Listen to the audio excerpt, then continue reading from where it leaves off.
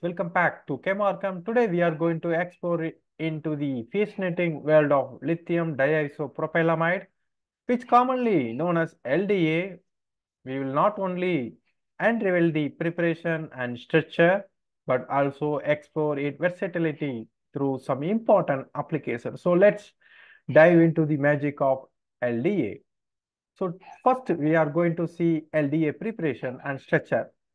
The preparation of LDA is simple and straightforward method. According to this, the reaction between N-butyl lithium and diisopropyl amine under minus 78 degrees Celsius, which generate corresponding lithium diisopropyl amide with N-butyl. The structure of LDA is confirmed by X-ray crystallography. According to this analysis, LDA can be existed as monomer as well as dimeric form. The solvent molecule, mostly triethyl solvent such as diethyl ether, THF, and sometimes HMBA also can be useful.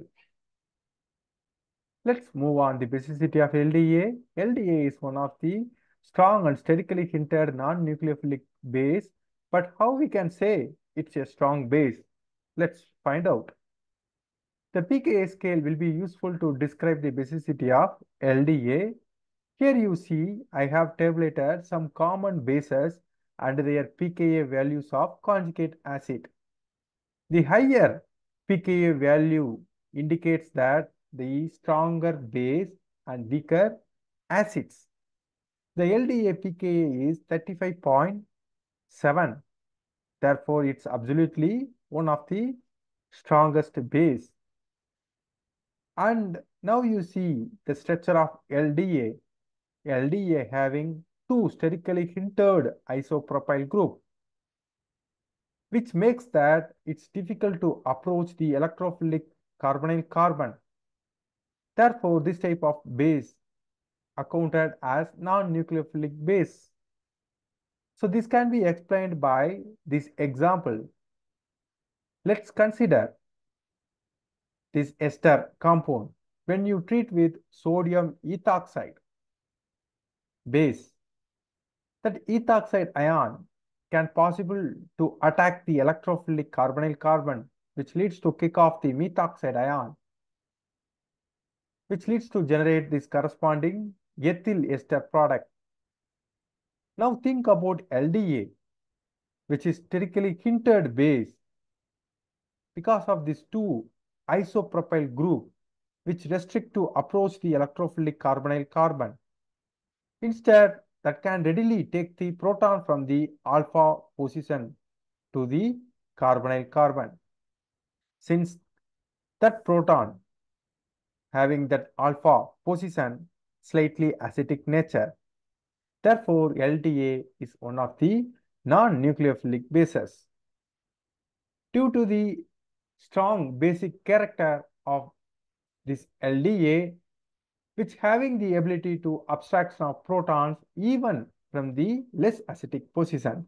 Example, less acidic allylic or benzylic position. Next, we moving on the generation of Enolate by LDA. This is one of the most important application for LDA. But before moving application, we should see some important points regarding the generation of enolate ions. Let's consider this example when you treat the acetone with some common bases like sodium hydroxide or sodium ethoxide, which readily generate corresponding enolate ion with only some extent. This enolate ion present at the equilibrium with acetone, which may lead to generate some byproducts since enolate ion act as a nucleophile and acetone act as a electrophile. The same ketone when you treat with LDA, which can completely convert into the enolate form. That means that this particular reaction is irreversible enolate formation takes place. So next we should see thermodynamic versus kinetic enolate. Let's consider this example. So this is unsymmetrical cyclohexanone. So which having left side that alpha hydrogen having two acidic hydrogen. The same time the right side alpha carbon having one hydrogen as well as one methyl group. When you use some base that readily takes the proton from sterically hindered side that generate corresponding enolate ion. So that enolate is called thermodynamic enolate, which one is more substituted one. So this one is somewhat stable when compared to the kinetic enolate, since this alkene is stabilized by hyperconjugation. Now you consider when you use some base that takes the proton from less hindered side, which readily produce the corresponding enolate ion. This enolate ion is called kinetic enolate. So this one is less substituted one. Now we'll see some example. So sodium hydride is a best example for the generation of thermodynamic enolate, since sodium hydride is a small base, and this side LDA is a best example for generation of kinetic enolate, since LDA is a sterically hindered base. So because of steric hindrance, it is difficult to take the proton from sterically hindered position. Therefore, LDA will take the proton from less hindered side readily, which produce corresponding kinetic enolate. And another important point is people mostly use minus 78 degrees Celsius for generation of kinetic enolate. Next, moving on, the generation of enolate ions with the array of carbonyl compounds. First, takes the acyclic unsymmetrical ketone. Just now we seen that LDA prefers to take the proton from less hindered side. After takes the proton which produce corresponding jet enolate as a major product, since E enolate faces the steric class between the methyl as well as isopropyl group.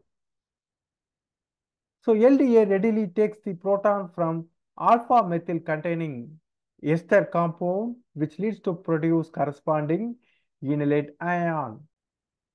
When alpha methyl carboxylic acid treat with LDA, which generate enolate dianion, because first LDA takes the proton from carboxylic acid and next takes the proton from alpha methyl, which leads to generate corresponding enolate dianion. So alpha methyl containing tertiary amides also readily generate corresponding enolate ion when you treat by LDA. So next we moving on applications of LDA. The first one is alpha alkylation of enolate. Let's take this example. When you use LDA, which takes the proton from less hindered side, you see this one is a less hindered side when compared to this side, to produce corresponding enolate ion. Then this enolate react with methyl bromide by SN2 phase N to yield the corresponding alkylated ketone as a product. So now you look this example. This is a bicyclic ketone having endo as well as exo phases. The endo phase is sterically crowded than exo phases. Therefore, when you use LDA, which takes the proton from exo phase. So here you see in exo phase having deuterium atom. Therefore, when you use LDA that takes the deuterium atom in this particular example, which leads to generate corresponding enolate ion, which then react with methyl bromide by SN2 fission to yield the corresponding alkylator product. Not only the intermolecular reactions, even intramolecular reaction also promoted by LDA. Just to take this example, so in this ketone, when you use LDA, that selectively abstract the proton from less hindered side. Here you see this side is sterically crowded compared to this side. So therefore, LDA takes the proton from this side, which leads to generate corresponding enolate ion. Once if it generates the enolate ion, now you see these electrons moving towards to this carbon, then followed by this double bonded electron attacks the bromine attached carbon, which leads to kick off the bromine atom to yield the cyclized ketone as a product. Now you think, if you use potassium tertiary butoxide, what would be the product? In continuation of our previous slide, here we'll see some more example. Now you look this example, when you use LDA, that will take the readily proton from less side to generate corresponding enolateion, which then react with alkyl bromide. Here you see how that will react. So initially this electron moves towards to this carbon atom, then followed by this pi electron attacks this alkene carbon, then followed by this electron migrates towards to this carbon atom, then followed by kick off the bromine atom to yield the corresponding alkylated product. Just now we seen that LDA can take the proton from less acidic position. Also, now you look this example having carboxylic acid and one benzylic position.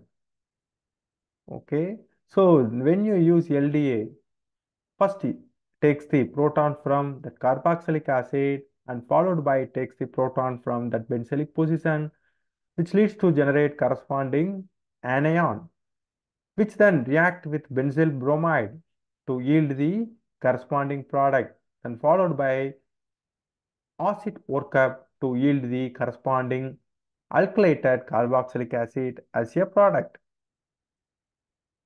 So LDA also useful to generate a-Enolate ion. Let's take this example. So this is the compound which is derived from cyclohexanone and cyclohexylamine in the presence of para-toluene sulfonic acid. So in this example, here you see, so in this alpha carbon having two hydrogens, and similarly this alpha carbon also having two hydrogens. Therefore, when you use LDA, that takes the one of this alpha hydrogen, which leads to generate corresponding a-Enolate ion. This a-Enolate ion, just like our enolate ion, which react with alkyl halide. Here you see this one is a alkylated iodo compound, which quickly react with a-Enolate, which generate corresponding alkylated compound, which then acid hydrolysis to yield the corresponding alkylated ketone as a product. So not only ketones, even alpha methyl substituted carboxylic acid also can be alkylated by using LDA. So here you see, when you use LDA, which initially takes the proton from carboxylic acid and then followed by takes the proton from alpha carbon having hydrogens, which leads to generate corresponding enolate dianion. In this enolate dianion quickly react with methyl bromide and followed by work up with acid to yield the corresponding alkylated carboxylic acid as a products. Next, moving on, some more application of LDA. So LDA is useful for conjugate addition or Michael reaction. So here you see, when you take the cyclohexanone, when you treat with LDA under minus 78 degrees Celsius, that generate corresponding enolateion, which then react with Michael acceptor. So this one is a Michael acceptor. So now you see how that reaction works. Here you see these electrons moves towards to this carbon atom, then followed by these pi electrons attack this alkene bond, and followed by this electron shifted here. This electron moves towards to this oxygen atom, which then generate corresponding this type of intermediate, then followed by takes the proton from medium, which gives the corresponding conjugate addition product. So another interesting application of LDA is aldol reaction. So now you take this enolizable ketone, when you treat with LDA, that will generate corresponding enolate ion, which then react with aldehyde. Now you see this electron comes here, then this electron attacks the carbonyl carbon, then this electron moves towards to the oxygen, and followed by that generates some intermediate, then followed by work up with acid, which generate corresponding aldol product. So note here, I have not mentioned any stereochemistry of in this reaction. In our next part of the video, we will see the application of LDA in stereoselective reactions separately. LDA also useful for crossed Claisian reaction. So now you see this one as a ionizable ester. When you use LDA, that provides corresponding enolate ion, which then react with non-ionizable ester. Here you see this electron here moves here, then this electron attacks the carbonyl carbon, then this electron moves towards to the oxygen atom, which leads to generate this intermediate, then followed by kick off the ethoxide ion, which leads to generate corresponding 1,3 dicarbonyl compounds. Next, moving on, some more application of LDA. So LDA is highly useful for generation of silyl enol ethers. Now you see this example.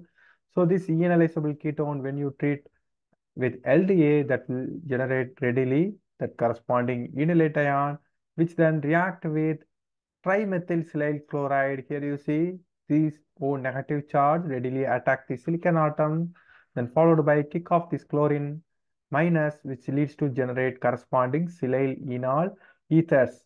So this is just like our enolate, which can be opt as a nucleophiles. So another interesting application of LDA is acylation reaction. Now you see this example. When you take this ketone and treat with LDA under minus 78 degrees Celsius, that generate corresponding enolate ion, which then react with chloroacetyl chloride. Now you see how that react. So this O negative charge move towards to this carbon atom, then followed by this electron attacks the electrophilic carbonyl carbon, then followed by this electrons moves towards to the oxygen, and followed by comes in, then kick off the chlorine atom, chlorine minus, which leads to generate corresponding acylated product. So as we conclude our journey into the preparation and application of LDA, I hope this video has expanded your understanding of this particular reagent.